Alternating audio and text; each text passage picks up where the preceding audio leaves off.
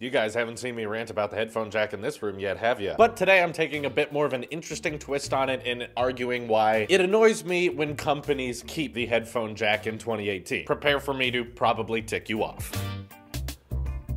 So it's one of the most old discussions we've ever had on this tech channel. In fact, one of the first videos to really super launch my channel into a place where lots of people were watching me was this video I made a long time ago just saying, no headphone jack, no problem. And that was before Apple removed it. In fact, that was before Motorola removed the headphone jack. That was back when every smartphone had one, and the rumors were just starting to surface that the iPhone 7 would not have one. And I've been saying, look, I've been ready to ditch it since the iPhone 5. Ever since I switched to wireless earbuds, and that was, I believe, Bluetooth 3.0? Whatever it was not as good as what we have now. I was just like, this is better. I don't even care if the audio quality isn't as good, just the idea of not having your headphones be tethered to the device the music is coming from, I was always on board for. Then, of course, when the iPhone 7 came out, everyone reacted like we didn't see it was coming. Oh my god, there's no headphone jack. What if I want to charge while listening to music? What if I lose that dongle that Apple includes? I don't want to pay for AirPods. AirPods are super expensive. No one's gonna buy them. I got to see all of these arguments and then watch everyone change their mind as time went on. A lot of people still make fun of Apple to this day for saying they had the courage to remove the headphone jack, and a lot of people seem to think that's a joke. I don't understand why, because in my opinion, no matter what your opinion is about removing the headphone jack, Apple was still making a courageous decision. So one of the most popular opinions, one, you don't like that they removed it, you want to use your old headphones. Apple, just provide an option. Keep using the headphone jack. Some guy hacked an iPhone 7 to fit a headphone jack in it. Why can't you figure it out? Apple had the courage to take all of the hate for that, for saying that they believe in a wireless standard, that headphones should not be reliant on that audio jack anymore, and they were prepared to deal with the consequences. I don't think Apple thought everyone would be okay with that. Apple's removed lots of ports throughout history, and every time they do it, they're met with tremendous hate from the public. But Apple was brave enough and had the courage to say, nope, we're gonna do it anyway. Or answer two, you like that they removed the headphone jack, and they did it in an atmosphere where not a lot of people were doing it at that time. Before the iPhone 7, there was like the Moto Z and the Oppo R5. That was like the two Android phones that have actually ditched the headphone jack before the iPhone. Phones that not a lot of people cared about. I still see them in public occasionally, but not very common, especially the Oppo. But since 2016, we've seen a tremendous shift in style. Now we had people who once hated AirPods now saying AirPods are the best pair of wireless earbuds you can possibly buy. I've seen countless reviews of people saying I hated these when they came out. They looked expensive, they looked stupid, but now I find myself going to them every time I want to listen to something. And then we see other companies try to make their own version of AirPods and fail miserably. And large YouTubers often say that there is no version of wireless headphones that pair with an Android phone as good as a pair of AirPods pairs with an iPhone. Now, going into 2018, we're seeing more companies not have a headphone jack than companies keep a headphone jack. The Google Pixel lineup, which I do not have much favoritism towards, at least agreed that Apple was right to remove it. I just thought it was ironic because the Pixel made fun of Apple originally for removing the headphone jack, and now they're ditching it themselves, so it just felt hypocritical. But even new smartphone developers are not including them, like the Razer phone or the Essential phone. They're including adapters for the headphone jack, but even new companies going into the industry are saying, nah, we don't want a headphone jack. Obviously, Motorola was one of the first to do this as well. Even companies overseas like Huawei are trying to enter the US market and not including a headphone jack. And I think they're all looking at the success of the iPhone, the fact that iPhones are the top selling smartphone brand, especially in Q4 of 2017, most of which do not have headphone jacks. And most companies are saying, okay, if we don't include one, we have more room for a battery or more features on the inside. Some companies like Google still decide not to include headphones, and they know that the user won't care very much because they either have a pair of wireless headphones, have a pair of wired headphones, and will use your adapter. Removing the headphone jack has statistically proven not to harm your sales very much. But we still have some giant players in the field, and I think you know who I'm talking about, who are consistent about not removing that headphone jack. This consists of the biggest one being, of course, Samsung, and another sider to the headphone jack as well, LG, with the LG V30 still including a headphone jack, in fact, a beefed up one that has more DAC controls, which means things should sound better when you use certain types of headphones. And what really started to tick me off was when I watched an unboxing of the LG V30 on Unbox Therapy, which I do occasionally watch, and he said, this headphone jack should be beefed up. This one has that DAC support, so so that headphone jack sounds even better than regular headphone jacks. He plugs his headphones into it and is kind of like... The volume is comparable to the Pixel 2 XL, and if anything,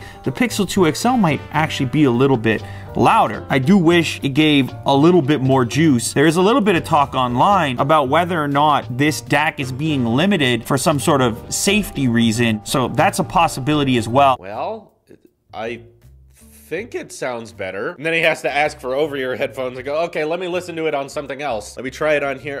Maybe the software's not ready yet. And already I think this is a biased point of view because first of all, if you're comparing different headphones right next to each other, you compare a $30 pair of earbuds and put on a $300 pair of over-ears and say, oh yeah, I can hear the DAC audio now. Just by the fact that you're trying out different pairs right next to each other, you're gonna notice a little bit of sound difference. But what bothers me about the companies that keep it around is that they're siding with a certain demographic that says, no, I want a headphone jack, I wish we could keep it no matter what and just have that option, and saying, yes, we support you, we believe in you, we want to be the phone with the most options, while at the same time, you know they're not going to keep it forever. I don't think this is still going to be a debate between Samsung and Apple, you know, where you have all the anti-headphone jack companies on one side and a couple of the last remaining headphone jack supporting companies, which of course includes Samsung, LG, and OnePlus. That's the one I was forgetting. All companies that right now are siding with, aren't those new smartphones awful? We provide you with an option. And yet, I know for a fact within the next 5 years, or probably less, they're going to be ditching it themselves, and then they're going to use the argument when they do ditch it, that, well, we wanted to wait until wireless technology was good enough. We weren't satisfied back then with how Bluetooth 5.0 was. We weren't satisfied that we couldn't include wireless headphones with the purchase. Now that enough time has gone by, and now that wireless technology has advanced enough to the point where there can be wireless headphones that we actually deem worthy, now we've decided it's okay to remove that option. Which to me is kind of the coward's way out, because the only reason the industry is moving forward, because there's new wireless standards, because there's new development in wireless earbuds, whether it be by AKG or Bose or whoever's developing headphones that are gonna sound good enough and have less latency for Samsung, LG, and OnePlus to all change their mind. All of that development, all of that advancement really only happened because other brands had a push to make sure that we can advance wireless technology. This is an everlasting history with Apple. If Apple does not remove certain things and tell us to adapt to different standards, and this goes back as far as removing the floppy disk drive, there's not really a need for consumers to try anything different. If Apple just kept including the headphone jack, everyone would keep using it. But because I think Apple has the courage to say, you know what, there's a better way, but you're not going to choose it on your own, we're going to force you in a way to choose it, which many people are intimidated by. They don't want a company telling them what to do. And yet after the switch, as I've seen so many people tweet at me and so many people comment on my videos, you know, I didn't like AirPods when they first came out, or I didn't like wireless when they first came out, but now I've tried it and now I can't go back. I've just gotten so used to not being tethered to my device wherever I go that I'm using wireless all the time now. I don't mind that I have to charge them. I don't mind that the latency is very slight and unnoticeable. But big companies like Apple or even Google that start pushing people to not use the headphone jack and start pushing people to move to a wireless future, that creates demand. That creates a market for wireless headphones, or it at least expands on that market larger than it was before. And now all these headphone makers out there have to go, well, since Apple's ditching the headphone jack and it seems like a lot of other companies are going forward with it, we better start making some wireless alternatives that sound better. And people who work on Bluetooth technology say, okay, lots and lots of smartphone brands are saying that audio cannot be delivered via a port anymore. Let's push Bluetooth further now. Let's see how much more it can do. It creates a demand, and once development companies out there see that there's a large demand for wireless headphones that are cheap and sound good, that's what allows them to say, okay, let's pour more money into R&D, let's make sure this is possible. And that's how we get this transition done. Whereas Samsung, LG, OnePlus, they take a backseat and say, let's let all of these other companies take the blame for not having a headphone jack, whether it be Apple, Huawei, Razer, Essential, Google, all of those companies that are ditching it and saying, no, we want a wireless future. We're gonna let them take the blame for it. We're gonna let YouTubers hate on them, and we're gonna keep around the headphone jack so we stay everyone's favorite. And then when all the work is done, when wireless technology has perfected itself and sounds amazing, and there's hardly any difference between audio jack headphones and Bluetooth headphones in terms of latency and sound quality, then we'll switch over. And then we'll say, we just wanted to wait until it was ready because it wasn't ready yet. Just seems lazy to me. It seems like the opposite of courage, which in my mind is just cowardness. We don't want to deal with any of the blame of people not knowing what they actually want. We just want to be a shoulder to cry on. Like, come here, we know. Removing the headphone jack, isn't that awful? How dare they? 5 years from now, end up removing it. If you don't think they will and you just think that Samsung and LG are gonna keep the headphone jack no matter what, I encourage you to look at the argument with removable batteries. Way back when, they used to always use the argument, both LG and Samsung, that we're going to keep our idea of having removable batteries in our phones that are easy to access. If you're on a trip or something and your phone battery runs out, you should be able to pull off the back and then stick a fully charged lithium battery on the inside. Or, back in LG G5 days, you were able to slide the whole battery out with little cartridges and slide new ones in with different modules, different cameras. And LG seemed very passionate about that. They said, no, we insist on keeping removable batteries. Now we see all of these companies not allowing that anymore. And as someone who usually watches Samsung keynotes and Samsung unveilings, their reasoning for removing that removable battery was, we wanted to wait until the battery was good enough that you don't have to worry about replacing it. Now we've got to a point where our batteries are good enough and they last long enough that you don't have to replace it. That doesn't matter anymore. Then we had the Note 7, which was hilarious. So what I'm saying is, if they're going the route of ditching the headphone jack later, once all of these other companies have taken all the blame for it, even though I think they were the ones who had the courage to move forward with it and take the blame and take all the criticism, they still know they're right. And I'm sure that all of the R&D departments at Samsung, LG, and OnePlus really desperately wish they could remove the headphone jack so they could store that extra battery in there, so that extra camera, maybe make haptic feedback better. There's tons of ideas they have with that giant hole they have in their phone, and they can't use it because the marketing team at that company is saying, no, no, no, no, we need to keep pushing the fact that we have a headphone jack and other companies don't. Because that ever-shrinking piece of the pie matters to them. They have to reach that demographic until it is small enough that it doesn't matter anymore, and then they'll remove it. I'm sure they will. It's not a if statement to me. And the people out there saying that they never will, do you